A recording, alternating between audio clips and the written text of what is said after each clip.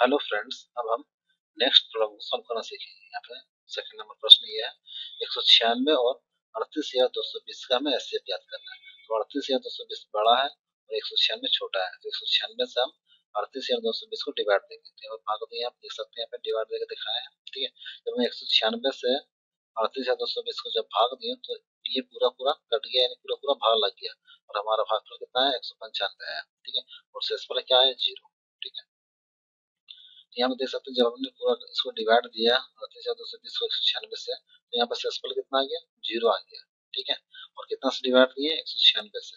ठीक है, 196 क्या हो गया, एचसीएफ आ गया। तो देख सकते हैं यहाँ पे हमने यहाँ इसको एचसीएफ लिखा। यहाँ लिखते हैं, यहाँ शेषफल 0 प्राप्त हो गया, इसलिए प्रक्रिया यहाँ पे समाप्त हो जाती है। फर्स्ट में लिखे फॉर्मूला हमारे पास भाज्य बराबर भाजक गुना भागफल प्लस शेषफल है।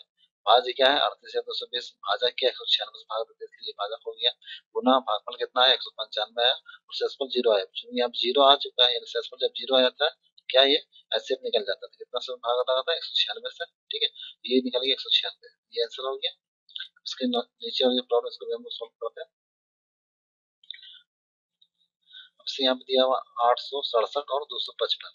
ठीक है, अब इससे दोनों का हमें एचसीएफ निकालना है। सबसे छोटा क्या है, 255 है, और बड़ा क्या 867 है। ठीक है, अब इस 255 से 867 को हम डिवाइड देते हैं, तो यहाँ पर हम डिवाइड देते हैं। ठीक है, तो 255 का पहाड़ हम कितना बन देंगे, तो 3 बार में पढ़ेंगे। ठीक है, कितना आता है, 765 आता है।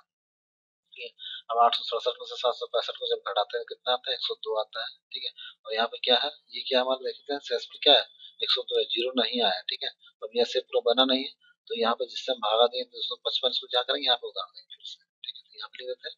अब 102 से भाग देते हैं, 2 बार मिला जाता है, क्योंकि 102 को 2 से गुना करें तो 204 आ जाएगा। ठीक है, 3 बार में ज्यादा आ जाता है, 2 ही बार में लगेगा।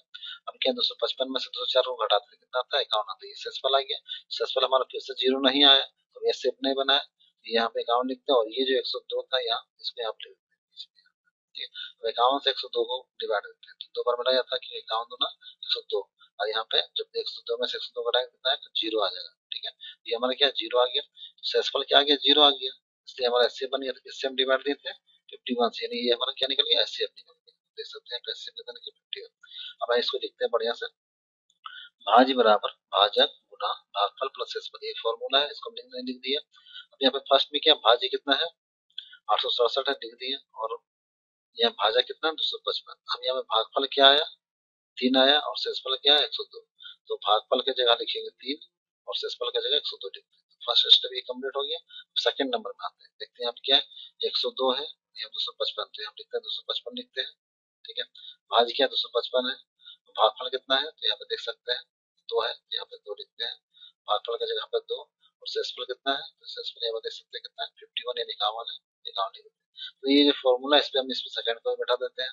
ठीक है, उसी तरह से थर्ड में भी देखते हैं कितना, 102 है, तो 51 गुना 2 और प्लस 0, तो यहाँ देख सकते 51 गुना 2 प्लस 0, यानी शेषफल आ गया। शेषफल कितना आ गया, 0, यानी एचसीएफ हमारा बन गया। यहाँ शेषफल 0 प्राप्त हो गया, इसलिए प्रक्रिया यहाँ समाप्त हो जाती है। क्योंकि इस स्थिति में भाजक 51 है, इसलिए 867 और 255 का एचसीएफ 51 होगा, यानी 867 और 255 का एचसीएफ 51 होगा। ठीक है, इसलिए हमारा आंसर हो गया। अब इसका आगे का जो प्रॉब्लम है नेक्स्ट वीडियो में सॉल्व करेंगे। Thank you.